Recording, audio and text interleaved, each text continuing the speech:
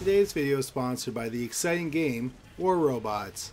War Robots is an incredibly fun tactical game where players choose their own giant robots and then they battle each other 6 on 6.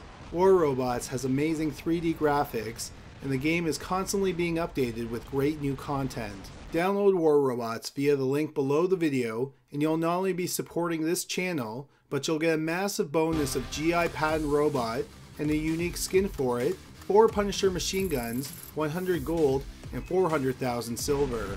War Robots has over 70 million downloads, and if you weren't one of those 70 million people, you should download it today. Number 3.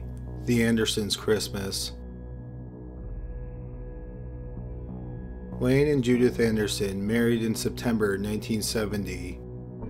The couple had 3 children, and they settled in Carnation, Washington because Wayne got a job at Boeing. Wayne made a good living, and the family lived in a house on a large piece of property. 2 of their children moved away, but their daughter, Michelle, never moved off the property. In the winter of 2007, she was 29 years old and she was living rent-free with her boyfriend, 29-year-old Joseph McEnroe, in a trailer on the family's property. Shortly before Christmas that year, her parents said that she needed to start paying rent, utilities, and she needed to pay for her own car insurance. This led to several arguments between Michelle and her parents. Michelle had also gotten into an argument with her older brother, Scott. Michelle claimed that Scott owed her money, and Scott disputed that. The parents ended up siding with Scott, and this enraged Michelle and her boyfriend. By Christmas Eve, Wayne and Judith thought that the fighting was over, and they invited everyone over for a Christmas Eve dinner. When Michelle and McEnroe walked over, there was a roast in the oven, and Judith was wrapping presents. Without warning, Michelle pulled out a gun and aimed it at her father. She pulled the trigger, but it jammed. Then McEnroe pulled out a gun and he shot Wayne.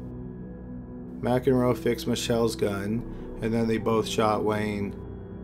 Judith came running towards the noise and the couple shot her as well. After they were dead, Michelle and McEnroe hid their bodies and cleaned up the blood.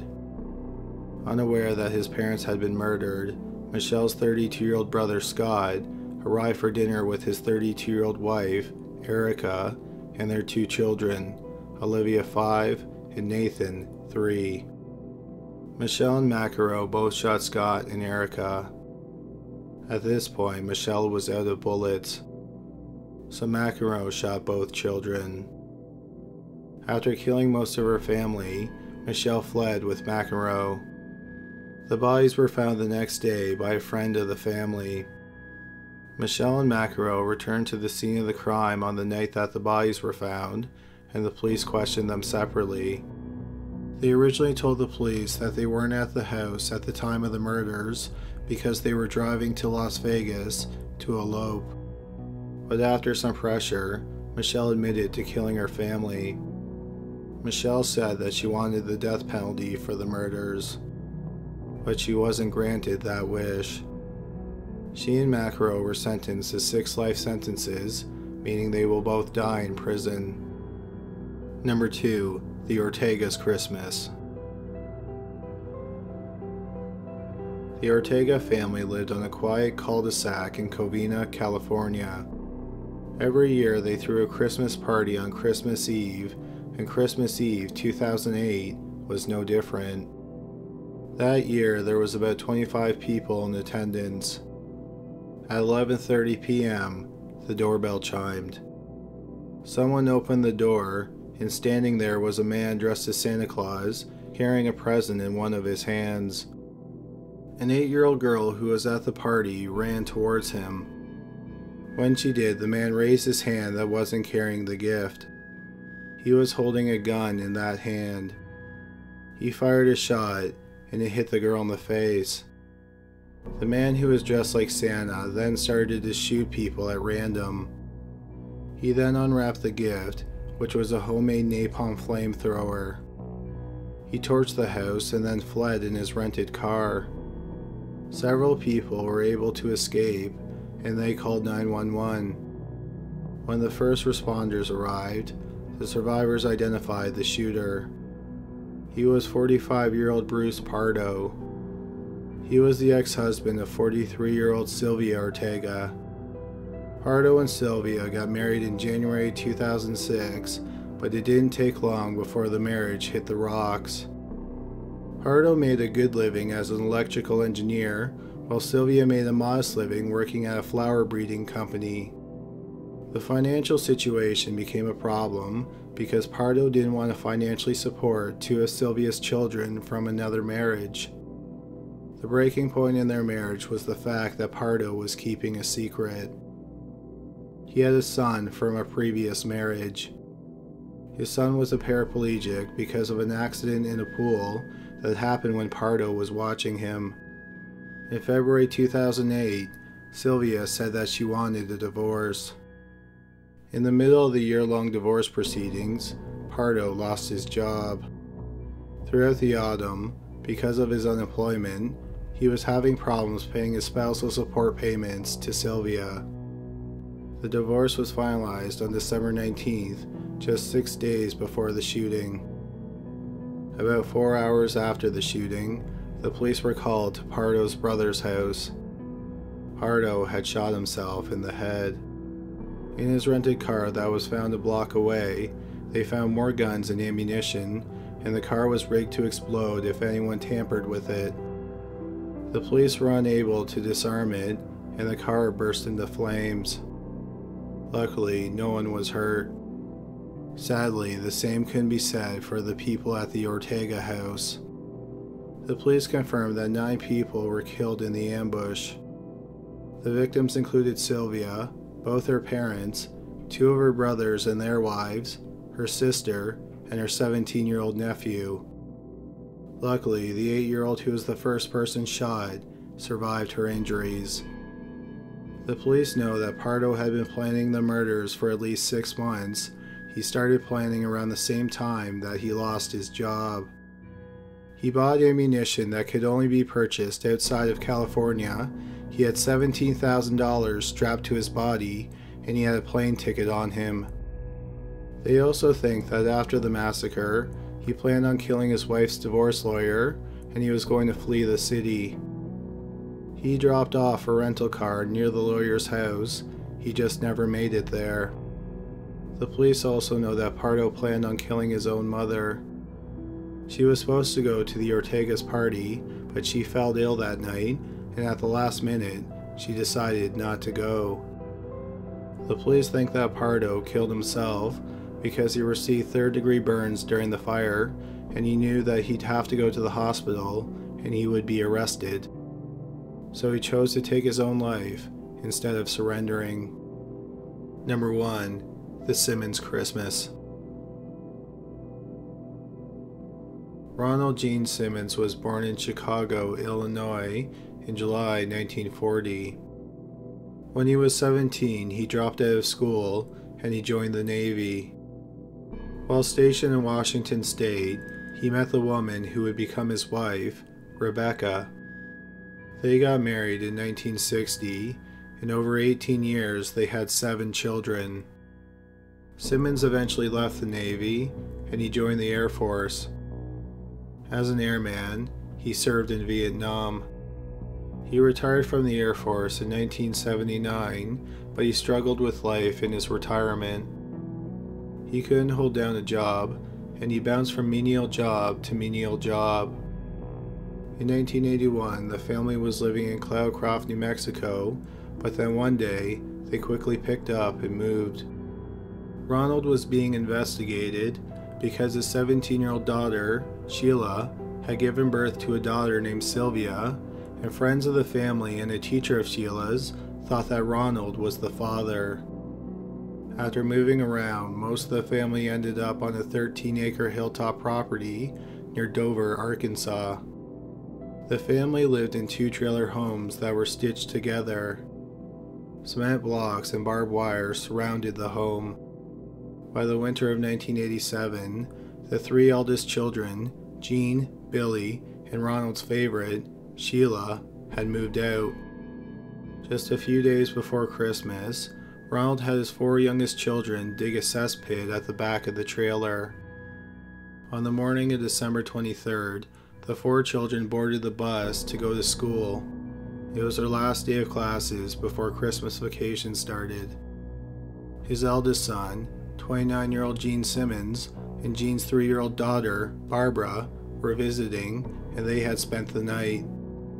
After seeing his 4 youngest children off to school, Ronald drove to the local Walmart and purchased a .22 caliber handgun. When Ronald returned home, Gene and Barbara were still in bed, as was Ronald's 46-year-old wife, Rebecca. Using a blunt object, Ronald beat both his wife and his eldest son, and then he shot both of them. He then strangled his 3-year-old granddaughter. After killing them, he dragged their bodies into the cesspit that his children had dug a few days earlier. When school was over, his 4 youngest children returned home. He said he had a Christmas present for each of them, and they were out behind the trailer. He wanted to give them their presents one at a time, so he told them to go wait in their rooms, and he would come get them when it was their time. First, he called out 17-year-old Loretta. He strangled her and drowned her in a rain barrel. He then called out the next child. He killed 14-year-old Eddie, 11-year-old Mary Ann, and 8-year-old Becky in a method that was similar to the way that he killed Loretta. He tossed their bodies into the cesspit as well. Ronald spent Christmas alone in his home, with more than half of his family decomposing in the cesspit behind the home. On December 26, at around noon, more families started to arrive for a planned Christmas lunch. The first to arrive was 23-year-old Billy, along with his wife, 21-year-old Renata, and their son, 20-month-old Trey. Ronald shot both Billy and Renata after they walked in the door. He then strangled and drowned his grandson. Finally, 24-year-old Sheila arrived with her husband, Dennis McNulty, and her 2 children, 6-year-old Sylvia, who was both Ronald's daughter and granddaughter, and Michael, who was 21 months old, and he was fathered by Dennis. Both Sheila and Dennis were shot dead, and then Sylvia and Michael were strangled. The bodies of the adults were placed side by side in the lounge, not far from the Christmas tree. Ronald placed the bodies of the 2 toddler boys in the trunk of a car. Sylvia's body was in a bedroom. It's believed her body was there because she tried to run away and hide. Now that his entire family was dead, Ronald started to drink, and that night he went to a bar. 2 days after killing the last members of his family, Ronald got into his eldest son's car. He drove to a Walmart and purchased another gun. He then drove to a law firm in the city of Russellville. The receptionist at the office was 24-year-old Kathy Kendrick. Upon entering the office, Ronald shot her in the head. Ronald had worked at a freight company with Kendrick. When they were working together, Ronald became infatuated with Kendrick, but she rejected his advances. He was pressured to quit because his advances had become harassment. After killing Kendrick, Ronald went to a nearby oil company and found a man named Rusty Taylor. Taylor owned the convenience store where Ronald used to work. Ronald had quit because he wanted higher wages, and Taylor refused. Ronald shot Taylor in the chest and then shot another man, 33-year-old J.D. Chaffin, who just happened to be in the wrong place at the wrong time. Taylor survived, but Chaffin wasn't as lucky, and he died because of his wounds. Ronald then went to the convenience store where he had once worked. He shot both employees who were working, and luckily, they both survived. Next, Ronald went to the freight company where he used to work. Once there, he shot Elaine Butts, who was his former supervisor. The bullet struck her in the head and the heart. Ronald then sat and talked to one of the secretaries at the freight company while he waited for the police to come. When the police arrived, he surrendered without resisting. Elaine Butts was rushed to the hospital, and she survived. The main question the police had for Ronald was, why did he do it? He never gave an explanation, but the police collected some evidence that they thought painted a clear picture as to what the motive was. Sheila, who Ronald had sexually abused for years, had a safety deposit box. In it, there was a threatening letter from Ronald saying he would destroy her life. Also, in the months leading up to the murders, Ronald's wife, Rebecca, had talked about leaving him. Shortly before the massacre, Rebecca wrote a letter to one of her sons saying that she planned on leaving Ronald. Finally, Ronald was angry with Kendrick for rejecting him, and he blamed her for a lot of the problems in his life. Ronald was convicted of killing Kendrick and Chaffin, and he was sentenced to death in May 1988. After being convicted, Ronald asked to be executed as soon as possible, and he refused to appeal. He was executed via lethal injection 2 years after he was convicted in 1990. No one in his family claimed his body, and he was buried in a pauper's grave. During his Christmas killing spree, Ronald Gene Simmons killed 16 people, 14 of which were his own family members, and he injured 4 more.